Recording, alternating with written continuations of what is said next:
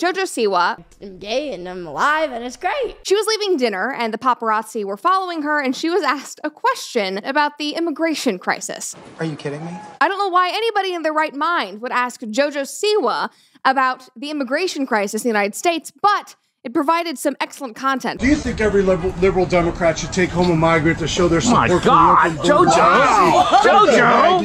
Jojo! I don't know what language you just spoke, I was wondering if Nick taught me today that is above my pay grade. I think the world needs love and Jojo! Did you support. And then she drives off in her fancy car that is literally wrapped with her face on it. You have a celebrity that is very political on some issues, but won't answer a very serious political question on anything else, and it's random that she's even being asked that. She's yelling at paparazzi. Paparazzi is yelling at her. Meanwhile, she's ducking into her car that has her face plastered on it.